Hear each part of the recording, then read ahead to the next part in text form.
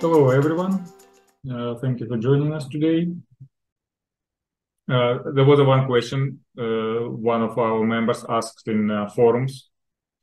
They asked how they can add a message next to submit button that says something on the forum requires their attention, like something that was not populated or something. If they have a big form, large form, that can be useful. So I want to show it the technique here. First of all, we were talking about the add page, and we're talking about already field again, and we can see that it is required. So if you don't do anything extra and build this page, go back to the add page, what happens here? We go to the add page, and it shows our next available value, but if you want to remove it, and we will try to save it. See, it will show you that order ID field is required. This is built-in functionality, and it will scroll your form to the first field that needs to be taken care of. So I'm not sure if showing next to submit button is useful in this specific scenario, but it can be useful in some other scenario. So let me show you a few ideas here, how it can be done. First of all, how to display a message somewhere on the page. For that purpose, we need to insert HTML snippet into this page, and we need to position it where we want to. I already done that. I inserted it using HTML text insert, and this is the code I'm using there. Okay, this is not the actual code, but it's HTML. So the point is that we create a div with ID error message. We're going to use this ID for a couple of purposes. Right now, it doesn't have any text or anything. It's just an empty div. So it doesn't show anything on the page. I mean, it's already there. It just doesn't show anything. And let me show you how we can populate it with something before a record is submitted, before save button is clicked. So we have an option here in PHP Runner. There is an event, JavaScript event, that happens before when we click save button on add or edit pages, and it's called before save. That's an example from the manual. And I copied this example, and I'm going to expand it a little bit. I'm going to use another function that we have.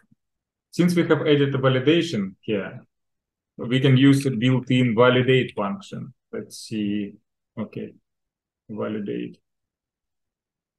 So you probably know that we can add we can tell PHP Runner to add additional validation types to certain controls. And typical validation types, let me show you what kind of validation options we have here. We can mail field required, or we can tell PHP Runner to make sure it's numeric, or is password, email, money, zip code, phone number, etc., etc. It can be also a regular expression. So anyway, we can add additional validation type.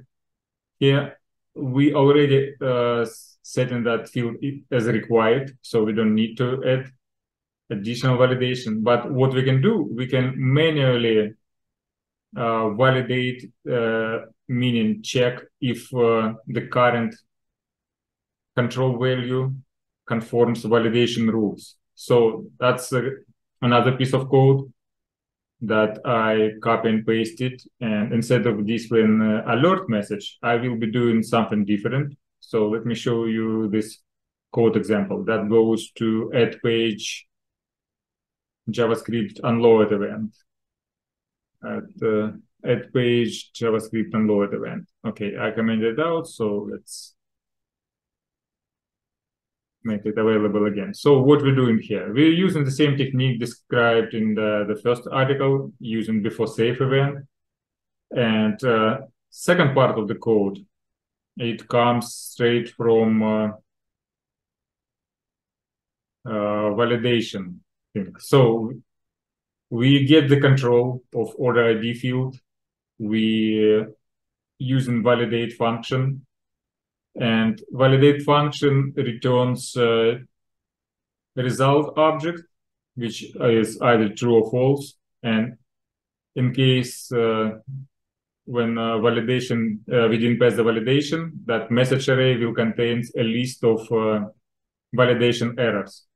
Why this is an array? The idea is that you can make field not only required, but be also required an email, for instance. So, and if we leave it empty, it will have two messages. One saying that it needs to be populated, and second one, it needs to be email address.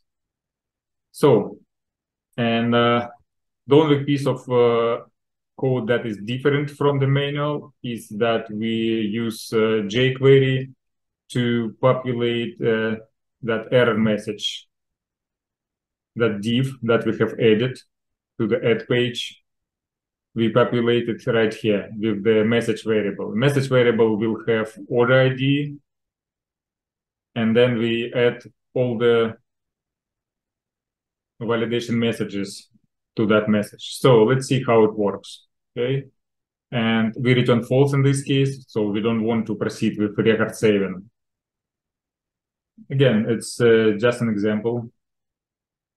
And let's build it.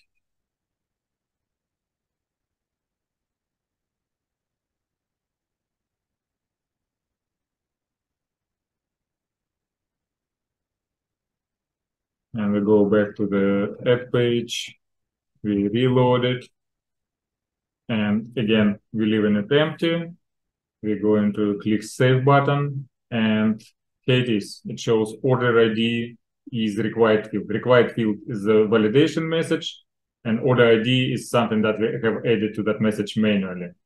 I just want to show one minor thing. So that's the idea. If you want to display something next to save button or next to any other field, what you do first in the page designer, you insert a piece of HTML code, you assign ID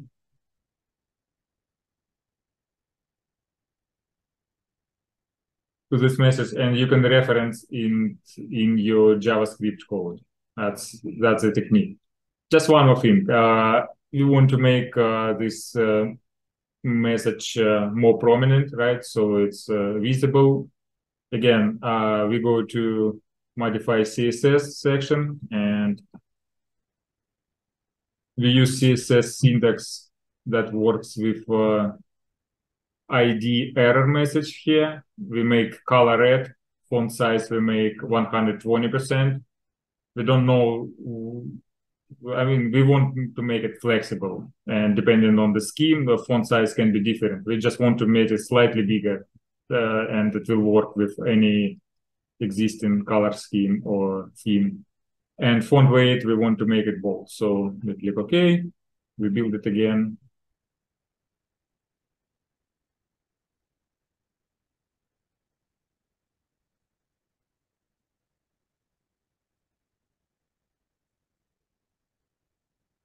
And we reload the page again, making it empty. And if I click save, yep, you can see that it's now red, bold, and slightly bigger font.